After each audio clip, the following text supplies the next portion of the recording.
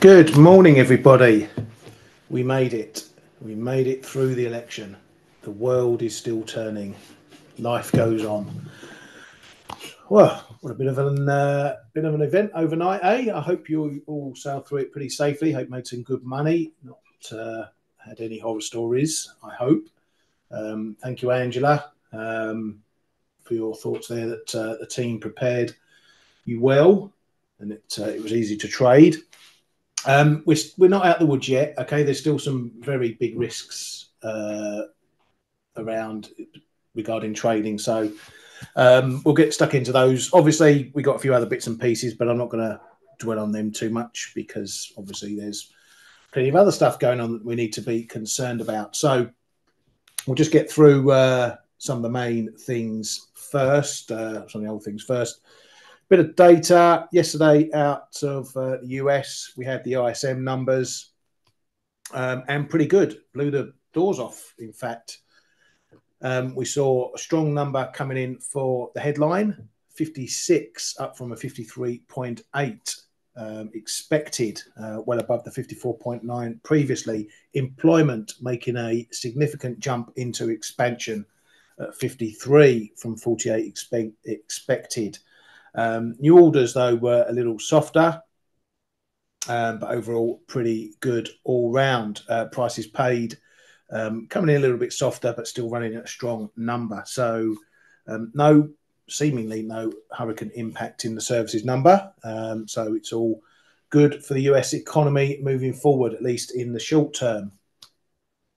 We did have Bank of Canada minutes as well. There was a strong consensus for a big cut.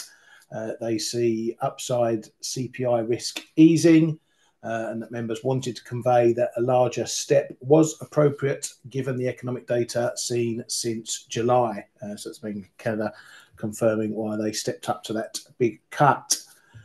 After all that data and after the election stuff, for the Fed, we're pricing 100 basis points of cuts by September next year. So that's down slightly from what the market was expecting, and part of the fallout from what's going on, obviously, in the election. Coming over to New Zealand, we had a bit of data out from there, and overall, it was a bit soft on the employment change, down 0.5%, though the unemployment rate didn't go up as much as expected. It was expected to jump to 5%, came in at 4.8%. Labour costs coming down a bit there as well, both on the quarter and on the year versus the last quarter. Participation rate dropped there, so a bit of worries there for the Kiwi, hence why they've been still sitting on a bit of a dovish line at the RBNZ, and that data will keep them there very much so. Coming over to the data this morning, it's been services, PMI finals, and some of the others. Japan went backwards, went into contraction, not as bad as expected, but still it's a negative number there. Spain, they went backwards a little bit. They've been outperforming pretty much everyone in the Eurozone, in the main countries anyway. They went backwards 54.9 on their services.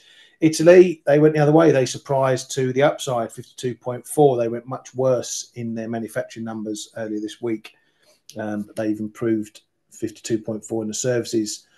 France, their final number was a decent improvement as well, 49.2 from 48.3, quite a high revision, but still puts them lower than last month and remains in contraction. Germany, also with a slight improvement over their flash number, and maybe some further green shoots coming from them. The pan-Eurozone number also improving in the final read there.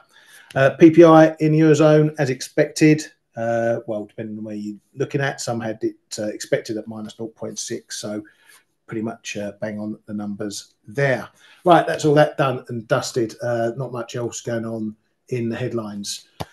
So the election, where do we stand? Well, Trump has sealed it pretty much. This is just what I've just been watching on Google. He needs another 3 seats to confirm the win, but it looks like it's going that way.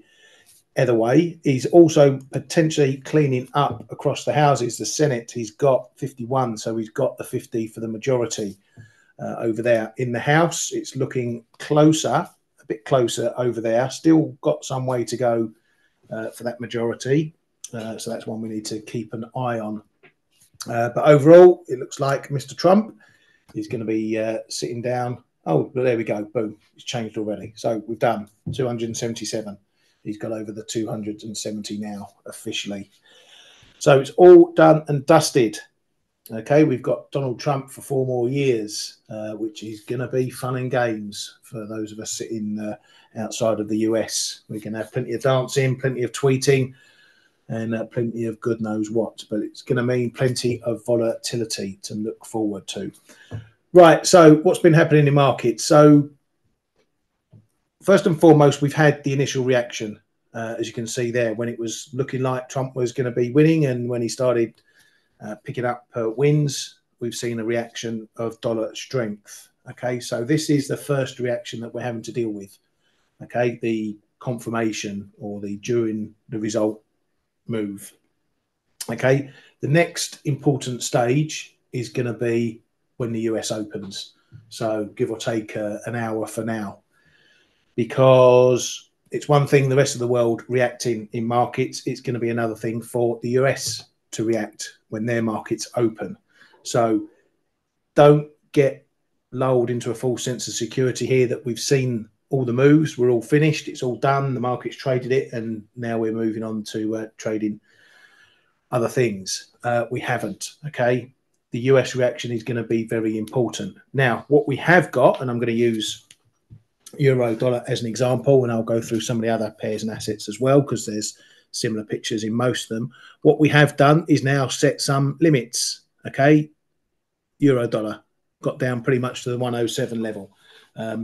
You know, my 107 level, it's been a big fat red line for ages and ages. So I said yesterday, you need to look at your bigger, wider levels, go into your 4 hours, your dailies, your weeklies, and look for the bigger, stronger levels if you wish to trade. Okay, this move is a confirmation. Okay, we've got something we can play with now. Not interested in the techs over the results, because the election doesn't care for coloured lines on the chart. Now we know the result. Now we can put a bit more faith into the tech levels, but you still need to stick to your stronger one. So do your scoring. Okay, we've got this 107.60. It was a low back on the 23rd of October. It's an old level. And what are we doing now? We're just swinging around it. So it was important then. It's not important now. So do your strength test on your levels. Okay, what's been significant with this is that we've seen resistance into 108 after we got this initial move down. So we've got a marker on the top side now. Pretty simple, 108, 107s. Okay, if we can't get back above 108, 108.10, then that's going to keep the downside pressure on.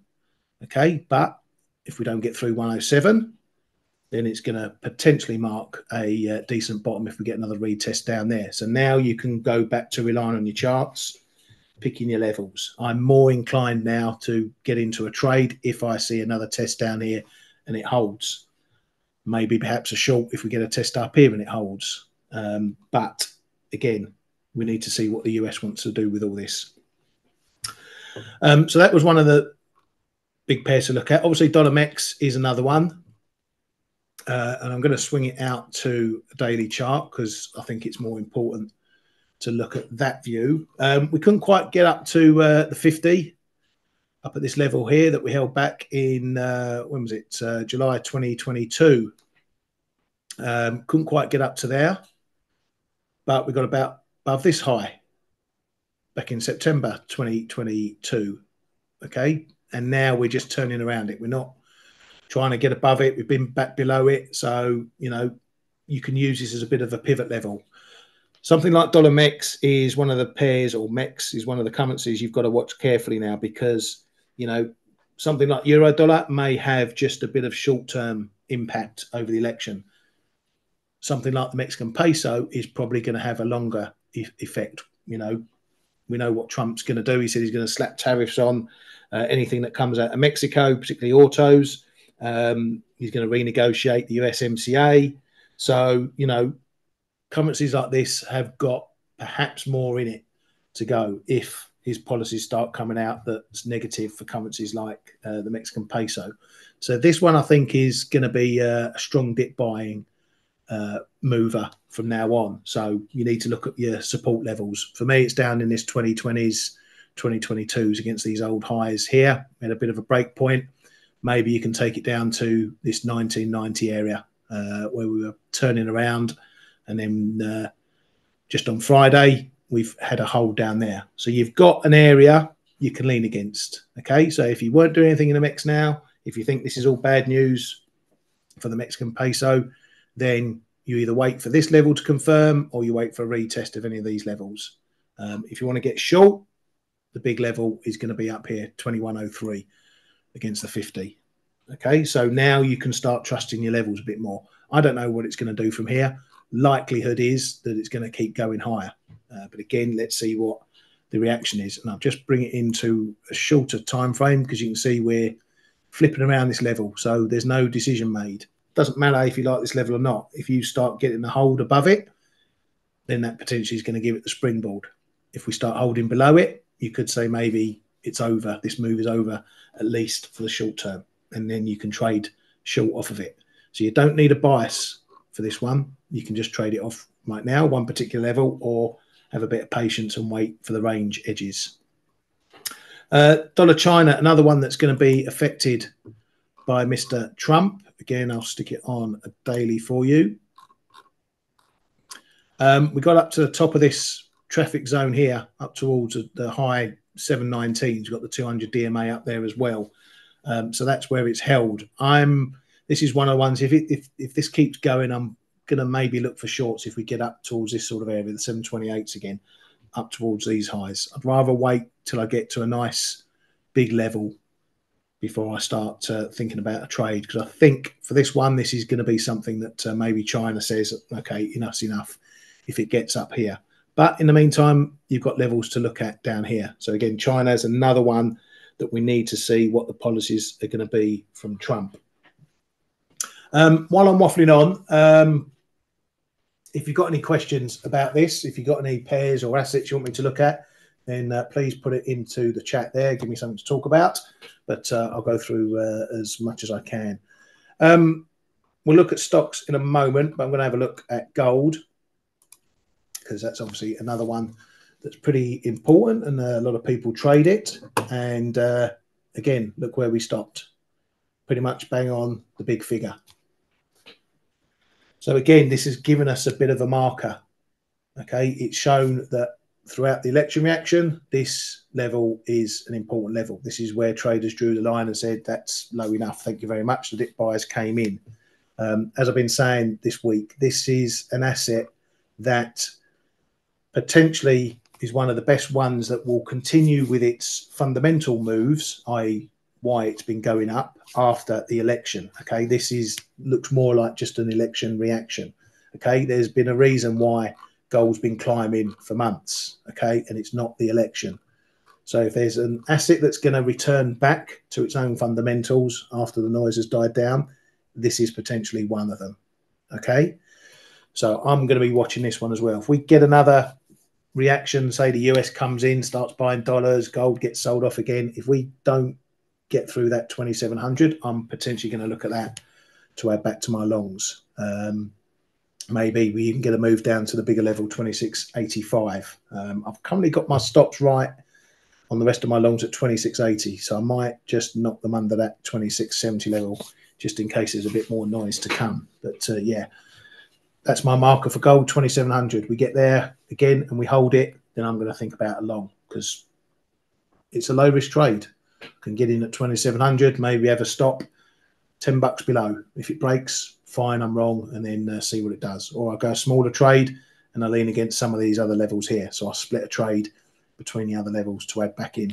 There's many ways to skin the cat, as you well know. But for now, we know where the low is. That's what you've got to be watching. That's why it's been on my chart. And, you know, maybe this 27, 12, 13 area maybe that becomes secondary support. That would look like a step up by buyers off of this level if we start holding above there. So plenty of levels to look at. You can now go back to your charts. You know what we need to break. Mike, yeah, let's have a look at Aussie and Kiwi.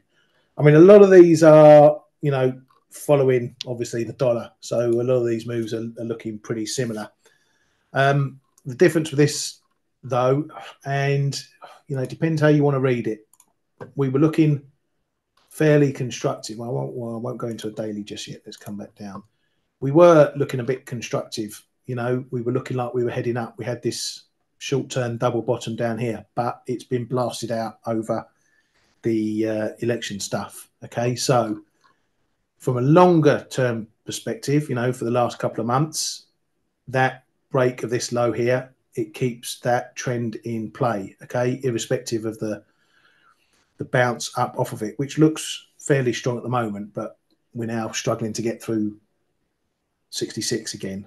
Okay, so again, what's going to be important? A retest, another retest down here against those lows, and if it holds, and look, we've just got a little tentative sign that we've had a rehold after this noise here. So you get another move down here and that holds, then that's going to give you a bit of conviction if you're looking at longs.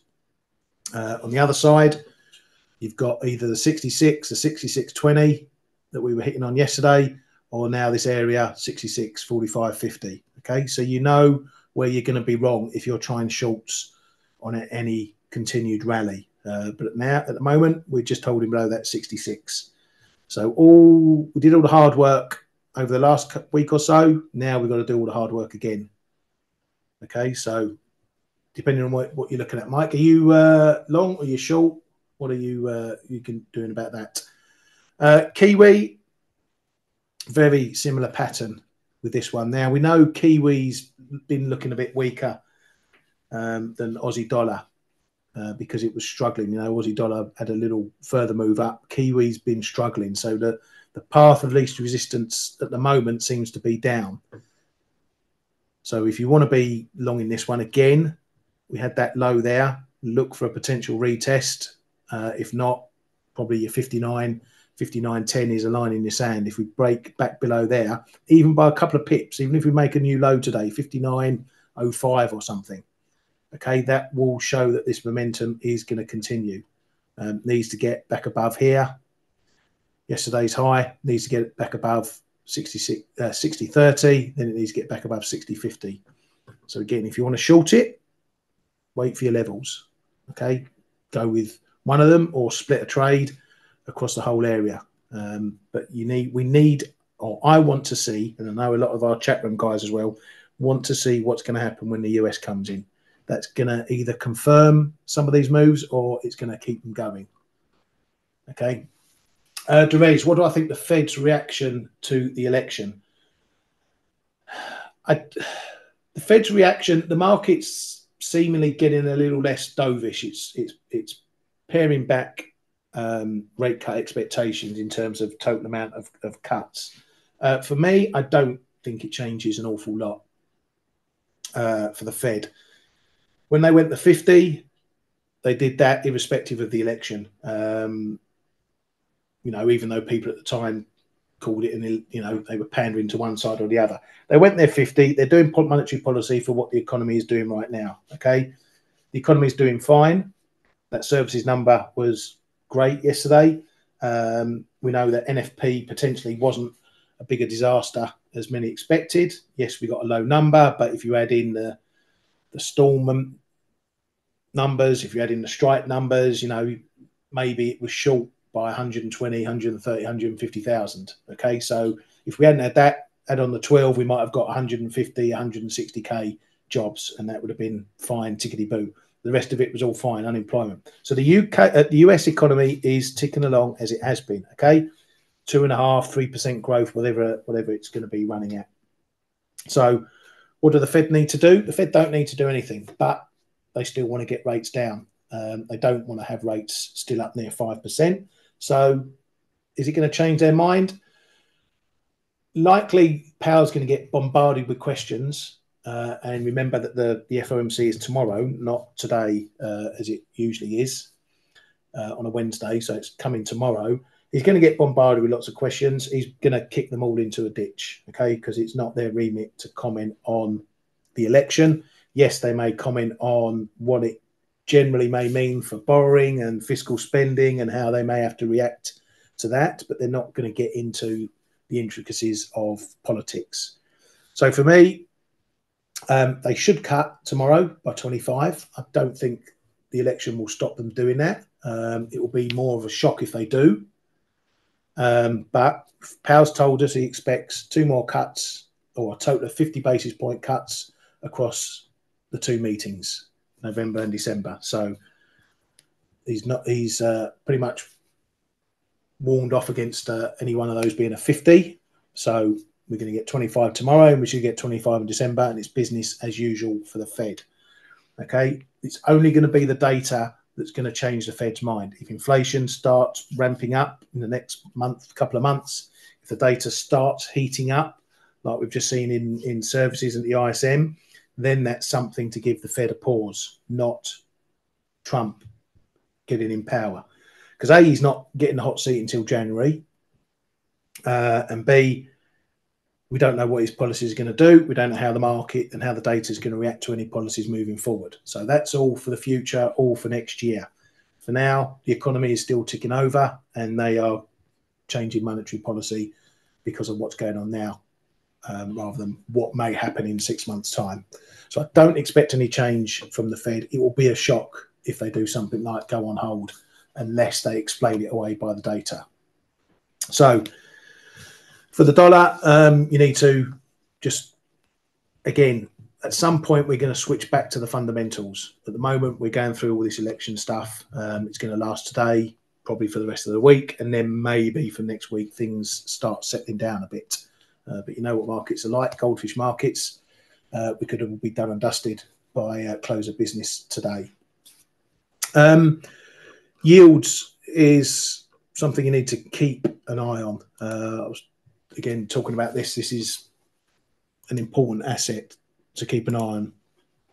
US bonds. We've obviously had a bit of a rally up in yields again. 2s getting into 420s, up ticking above 430s. So we're on our way up. And again, match this off against the Fed. You know, let's have a look. We've got the Fed tomorrow. Let me ping it up. Tomorrow. Here we go.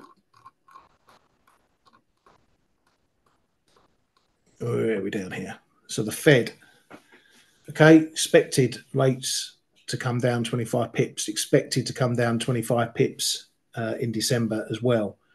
Okay, so we're getting very close, or we will be getting very close to the interest rate being close to where 2-year yields are trading. And as I've been saying, if 2-year yields go above where the Fed is, then that's going to be a bit of a disparity. So I'm still got the itch here to get in and maybe start buying some bonds, but I'm going to try and bide my time on this one and pick the levels. And the reason I'm looking at 2s is because obviously it's more of a short-term play than looking at 10s. Because obviously, who knows where things are going to be in 10 years' time, or, you know, down the road. This is more risk of maybe moving higher than we'll see in 2 years, but we're getting up to it, the 450% mark. I think that's going to be a big old level. Forget the moving averages. I don't do tech on yields. These lines are just, as you can see, where yields run into trouble, because that's where the price runs into trouble.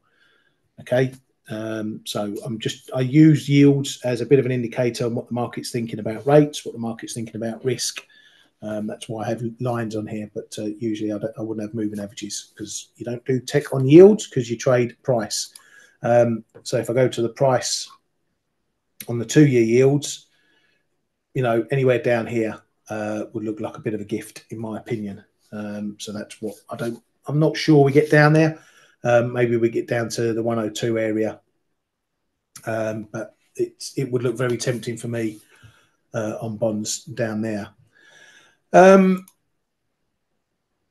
It's been a bit, well, it's fairly quiet in some of the other assets. You know, oil, had a little down move, but nothing humongous. You know, one of Trump's supposed plays is going to be making oil cheaper, making gasoline cheaper. So you would expect maybe a bit of pressure to come on oil. It tapped the zone up here that's been in play for quite some time.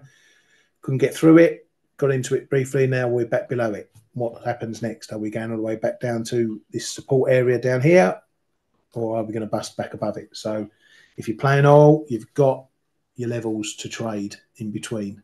You can mess around in the middle, but otherwise you can do something down here, or you can do something up here and look for a break either side of that. Ali, going back to the Fed. One is Trump and the Fed. We get two Fed. I'm not sure what you mean. Who will be the next Fed president? I don't know. There's always talk about whether Trump will get shot of Powell.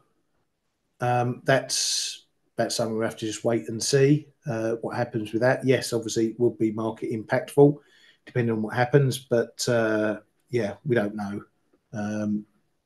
We'll get on with it. We'll see what happens at the time. Powell came through Trump's last thing, so maybe he'll stay in place for this one.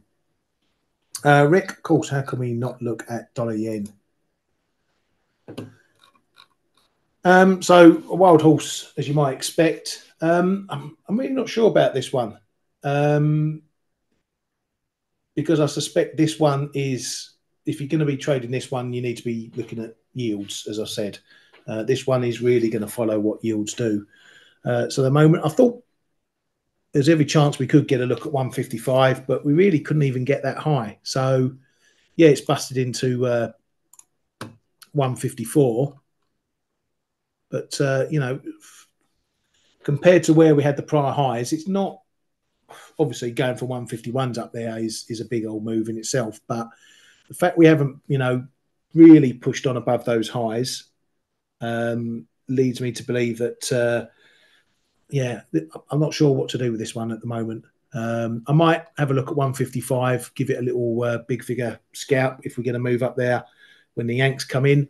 I think initially you just got to look if we might just be starting to hold this area up here, but it's a bit messy at the moment. So I think you've got to watch this one on dips. If you get another dip down to this 153.40s area that's been seen plenty of traffic over the last couple of weeks, hold there, then, you know, maybe that gives it something to build on. Again, the trend has been going much longer than we've been talking about the election. So you've got to think that this is showing signs that it's at least continuing that trend. And this is perhaps a bit of just a minor pullback. But again, this one is really going to walk in lockstep with yields. So keep an eye on that if you're trading it. 152, that's really become a bit of a washout level now. So unless we get down to this sort of area, 150s, high 150s for a test, I don't know where the support's going to be. But again, if we get down, test this low and hold it there, then that's going to be a potentially significant move. So if you're looking to get long, that's the sort of price action you're looking for. And then obviously what we do up here at 155. Yeah, he was awful to Powell last time. Sorry, Angela, he was awful to Powell last time, but Powell stayed in the seat. What you have to watch out for as well is whether he's going to build a new plunge protection team. This was the name given to Mnuchin at the Treasury and Powell and people at the SEC and the various markets and whatever. Anytime something untoward happened in markets, big moves and whatever, he'd call up what was called the plunge protection team. And that was when that phone call went in, it usually meant stocks saw a little bit of a bounce and a jump up. So we'll see whether he's going to put another plunge protection team in play, because that will become a big market mover. Now, at the moment, stocks are loving it, particularly in the US. Look at that for a move. Could we see 6K today? I think it's a possibility. If we get a real big kick on through from the US when they get in, we could be seeing 6K as maybe as a bit of a minimum. So the stock market at least is liking it. So really, again, you've got to go with a trend. You know, is there any reason why this trend should break?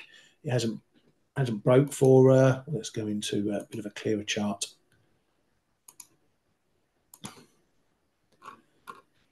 Is this election going to break that? Not likely. Not likely. We've got good growth still. It's there for Trump to destroy, shall we say. You know, he's stepping in with the economy not doing too badly. Inflation's coming down. Rates are coming down. Obviously, nothing to do with Biden and his policies. It never is. That's just the way economies work. But he's stepping in with some good background in terms of the economy. He's got to maintain that with policies and whatever he does. So there's every reason why this keeps going higher. Could it moon shoot? Absolutely. As I say, I wouldn't be shocked if I would be shocked if we haven't at least had a look at 6,000 by the end of the week. But who knows? That's just a guessing game. So I think you're going to find a lot of dip buyers in this one. Where you're going to get your levels, I don't know. Probably down around these prior highs is the first area I'd look. 58, 70s, 80s, maybe down to these areas here, 65s. So this little zone in here is probably where you want to see support coming in if we get a dip back. Get a dip back there and it holds, then you know, there's your potential trade long to then go for a break higher up. I don't know what, some huge audit in the US. I don't know what that is, Brad. You might have to explain to me what's going on with that one. So for me, right now, I'm having to sit on my hands, and I'm having to work very hard to sit on my hands because I want to get stuck in to some of these trades, some of these pairs, but I've got to hold on. I didn't do anything over the results. I purposely didn't get up for the results like a lot of the people in the room did, because I didn't want to, you know, think, oh, this is the end of it. I'm going to start piling in with trades and that without seeing further reaction. So I am itching to trade. I'm itching to get stuck in, but I'm also trying to be very disciplined and just hold off for another hour or so and see what happens when the US opens. Cable, that's looked very interesting. Look at that low, bang on last week's low, the post-budget low. So this is what you want to look for today. You want to look for these type of moves where we've had a low and now how we test it and what happens next. You know, this may be a very significant double bottom. So if you get a third test down here and we're back under 129, so if we get another test down here and it holds, then, you know, that's going to look very good. And maybe we're going back up to 130s. We were above 129 earlier, running into a bit of trouble in the 20-30 area, 35 area. 129.50 is really the big level. We've turned around that quite often. We've never stayed below it for too long. Okay, so something I mentioned the last couple of weeks, that we've been down here, but we couldn't break below it. We had a break, and then it's got a bit wishy-washy. So if we get above this today, we're probably going back to 130 and probably back to these highs here. And as you can see, we've got another similar formation up here, except on the top side. You know, two decent resistance levels up towards this 130, 45, 50 area. So again, you've got your markers. Okay, you don't need to get involved around here.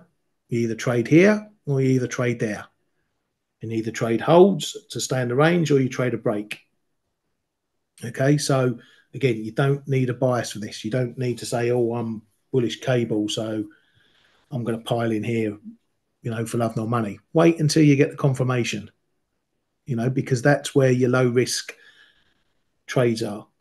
You know, if you get in here 28.80s and then you're down at 28.50s going, I don't know what to do, you're 30 pips offside or whatever, and then you're worrying and then it breaks and you think, well, it might come back, or I'll wait to 2800. Well, you know, you're offside.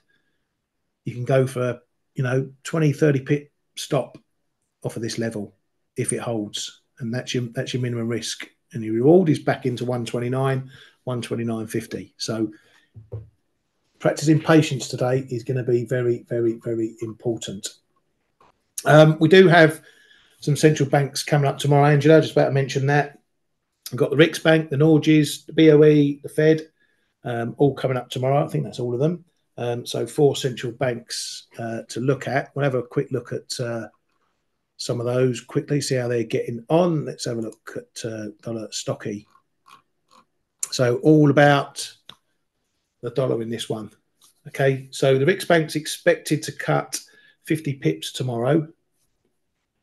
So that's the expectation. So really it shouldn't have too much effect in this. But if we see the dollar continuing this, any result from the Riksbank that sees some krona strength is probably going to be a bit of a dip buy for a pair like dollar stocky, if we've still got a strong dollar elsewhere. So again, this is what I was talking about earlier this week, about looking for those little out of sync moments, okay, where another currency or another central bank may move a currency out of trend with what's going on in the dollar and the bigger markets, because that's where you can get an opportunity. So let's say they're not as dovish. Let's say they only go a 25 cut tomorrow, or they do a 50 and say, that's it, we're on pause now. You're going to see this coming down. And then you might be thinking, if the dollar's strong elsewhere, that's potentially a dip buy to get into. But as you can see, we're walking in this formation at the moment. So again, we've got decent levels up here against this trend line and against this horizontal line. So a little bit of a zone up there. What's that? 1098 up to 1103-ish. Okay, so you've got an area up there. If you think this move is going to run into trouble, that's where you want to be looking at it. And conversely, if we get a dip back to 1074, 75, again, another longer term level that's been in play before elections and whatnot, that's your level to look at. So do your chart work, pick your levels, pick your stronger levels, score them, rate them, whatever you do. We're still going to see some a bit of volatility going on. Dollar NOK, Norges expected unchanged tomorrow. No surprises from them. They've said they're going to keep rates unchanged for the rest of the year and then maybe begin cutting in 2025. So despite that, the risk is that maybe something's changed since the last meeting or since they last spoke, and maybe they do turn a little bit more dovish and maybe tout a cut before the end of the year. It's all maybes, ifs and buts. Okay, but we had a little poke above this resistance area. It's been in play all year, but as you can see, we're back below it. So forget the initial reaction. It's what happens after. So again, here we go. We got up there, tried it, couldn't do it, pull back. Then we had the break up when it was pretty much nailed on that Trump's going to win, pull back, and look where the resistance was straight after. So this is the price action you want to be watching. Exactly what I've just said for other pairs. You get these moves, you get these reactions. What does it do after? Well, it holds it after. Okay, so if you're watching this sort of price action going forward, this is where you get your opportunities. Because then you think, right, we've tried that, it hasn't happened. I can go with a short now, and you make some good money out of it. And then you look at the downside and see where your support's coming in, and your support's likely to come in across these tops and whatnot. So same thing. Doesn't matter what the pair is. It doesn't matter what the asset is. Okay, the price action is king in all of them. It's going to do the same thing. It's either going to hold or it's going to break. So it doesn't matter what your bias is. It doesn't matter what asset you're looking at. Okay, you can trade. If you've got the fundamentals on how price action works, you can trade any market in the world. Okay, it doesn't matter. It's just a number that goes up and down. So learn that. This is going to be a good experience, particularly for you, Bran. You know, you've been learning and learning and learning. You need to start putting this into practice. This is what you're going through now is your experience. Okay, this is what I've been doing for 30 plus years. It's my experience. It's why I can look at a chart and go, that's my level, that's my level, that's my level. because it's experience. This is your experience, okay? You need to be putting that learning into effect, okay? You can only learn it for so long before you either use it or you lose it, okay? So this is an experience trading through a US election. Some of you may not have been here 4 years ago when we had the last one, okay? Or that might have been your first election. This is your second election, whatever, okay? This is your experience now, so learn from it, because then it goes into your brain box for the next election and whoever's running and how the markets are reacting and what you need to look for. Right, guys, come on. You got anything else you want me to look at? I'm not sure what else I want to look at the moment. Bank of England tomorrow. This might become something that they're going to speak about. Now, it's a monetary policy report, I think. November. It should be a monetary policy report meeting, which means we get good old Bailey popping up. Yes, November. So it will be a meeting. So we're going to get a press conference, forecasts, all that palaver. Now, the Bank of England are probably more likely going to comment on these moves. Again, they won't get stuck into the politics of it all and the budget and the new government and everything. But they will be keeping an eye on these moves in yields because it is going to impact, and they're going to keep an eye on obviously what's coming from fiscal side of things from the UK. So again, expect them to get questioned, expect Bailey to get questioned a lot on the political side. He's probably more likely to offer a few comments, at least on the market moves that we're seeing, and whether that's going to change their policy stance. They are expected to cut 25 tomorrow. I don't think that's at risk. It's obviously going to be based on what the votes are too. Let me find it. What are we expecting? We're expecting an 8-1 vote for a cut. I don't know. I think that might be a little bit strong. The one voting to keep rates unchanged will be Catherine Mann. I think that might be a bit strong. I think it might be a 6-3 or a 7-2, but you never know. If they all want to cut, then they're going to cut. But look at the votes, because that will give you an indication tomorrow of how strong they're in favour of a cut or not. But we'll look at the BOE tomorrow in more detail. Let's get through today first. What do you got there, Angela? What's Angela putting up here?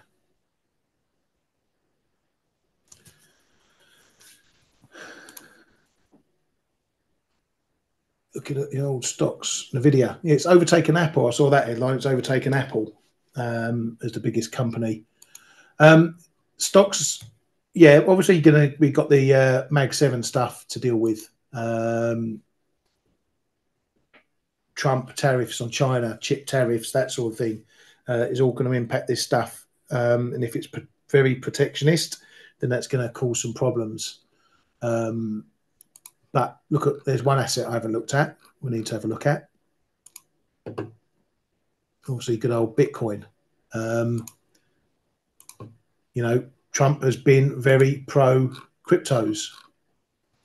So that's why that's probably had one of the bigger reaction. Again, this is probably very much a dip buy market at the moment as well, because if he's going to go all guns blazing for cryptos, then we're going to see that probably shooting much higher. Will we see it up to 100K? Who knows? Who knows? But at the moment, it's looking like a very decent breakout of this channel, if you want to call it that we've had in play. We've found support against it. We've broken the prior high. So this could be well off to the races. 80K next, new low. If you're long, mate, I hope you get it. That'll be a very nice trade if you do. Right, well, if there's nothing else for anything else, guys and girls, we shall call that today. Oh, Anders, yeah, let's have a look at Euro Sterling quickly before we check out. Yeah, I might have a little go at this one, Anders. As I said, this one is moving because the pound's moving more than the euro. I said there was a possibility that we could have a look down in the low 83s. I know some of our guys and girls in the chat room have been long from a bit higher up, so I hope they've done all right on that before this move. Yeah, I'm I'm going to give this one a go. I think I can have a pretty tight trade if we get down to towards that 83 handle. Again, got the BOE risk tomorrow, but I can't see them being any more dovish than they are now. There is maybe a case to say that they'll still continue with a bit more caution than other central banks are doing. I certainly don't see them stepping up to 50s or anything like that. So, yeah, I'm keeping an eye on this one. I said if this one's going down because what's going on in the dollar between cable and the euro dollar, then I'm more inclined to have a go than because this is moving something to do what's happening in the Eurozone or something that's happening in the UK. So even with the better data out of the Eurozone this morning, this one's coming down lower. So that tells me that it's more of a dollar move in the other pairs than the euro weakening move or a pound strengthening move. So, right, that's that. Angela, Euro Aussie, not one I was looking at. If you had a good trade in that, then well done. This one's sitting pretty much in the middle though, so back into range. Had a little tap up there, 166s. Now we're back in the middle. So this one looks very clean in terms of where your levels are. Support down here, resistance up here. A bit like Aussie Kiwi that I'm messing around with at the moment. That's similarly looking a bit similar. So walking a long-term range, that Aussie. Right, enough's enough. Don't forget to join us on Face later when you'll get to hear from all the Yankee Doodles, Blake and Dale, and what's going on over there, whether they're shooting guns and shooting in the air or whatever they're doing over there. Party time. Have a great day, everybody.